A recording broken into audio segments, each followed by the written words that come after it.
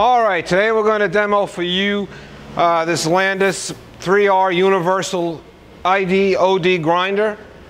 And it's universal because we have a fold down, swing down ID attachment, and we have an upper slide which can be adjusted forward and backwards, and the whole slide swivels at the base to give you different angles of approach to your workpiece. Also, the work head can be swiveled a certain amount of degrees, as well as setting taper on the table. Now, all those dimensions will be given on our website for the quote on this machine.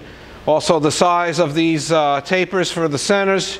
You have one for the tailstock and one for the work head. Of course, this has this external taper here where you can mount a faceplate or a chuck on there. Machine is currently wired for 440 volts, 460 volts, 480 volts. Any one will be fine. So since I have the head down at the moment, I'll just show you how that goes. I would think normally guys would do the grinding by hand, not using the automatic infeed, because you really got to be careful with the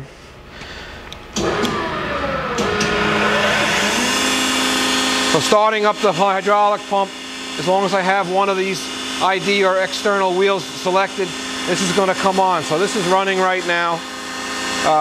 Starting my work head, I can adjust my speed here to slow that down or speed it up. And this gets the table moving.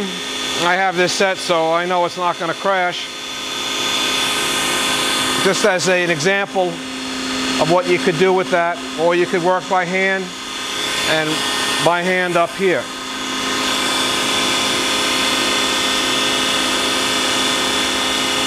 So when we want to stop that,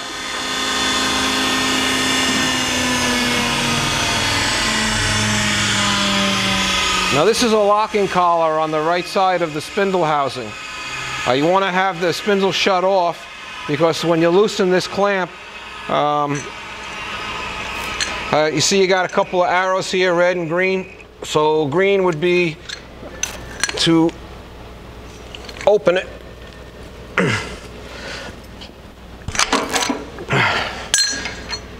Don't have the right tool.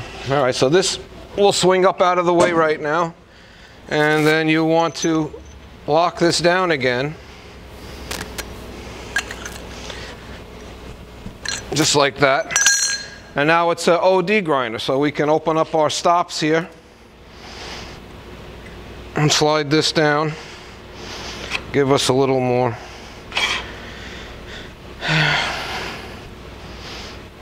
Lock it on the top.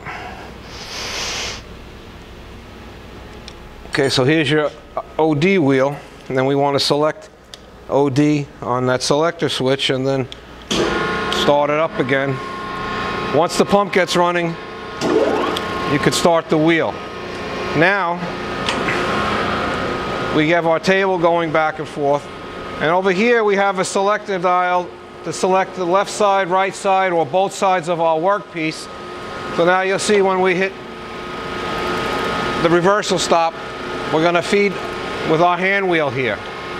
Now the amount that feeds is adjustable with this thumb adjuster up here, this thimble, to get more or less feed.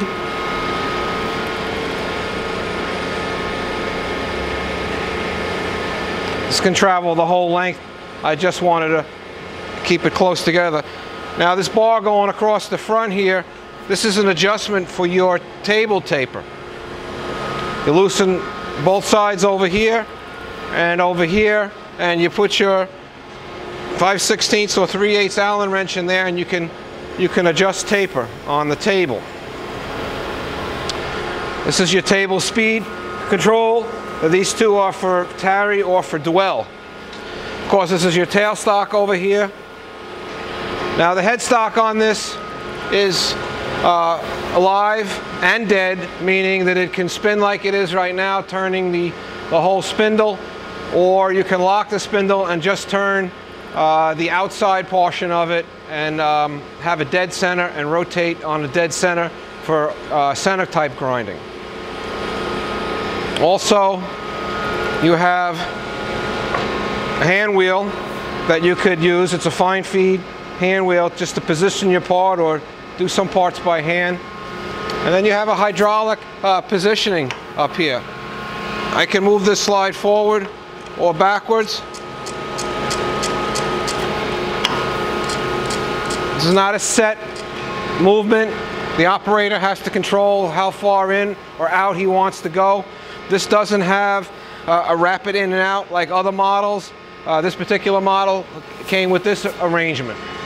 So there you have it. That's the Landis 3R.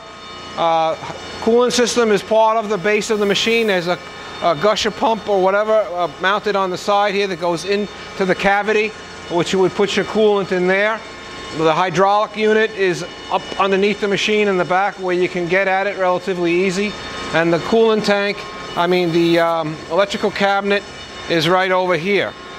Well, again, this is wired for 440, 460 volts, 3-phase, and that's the Landis 3R. Thank you.